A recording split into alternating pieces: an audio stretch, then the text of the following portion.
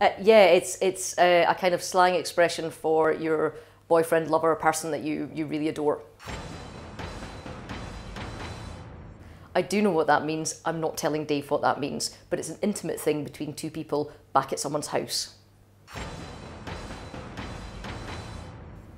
Nope.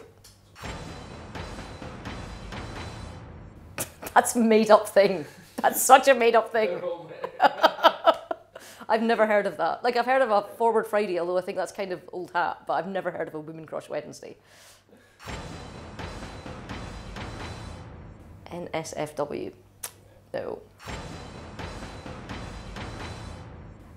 Well, I know what that is in my toolbox, but then I'm perhaps quite a stereotypical person.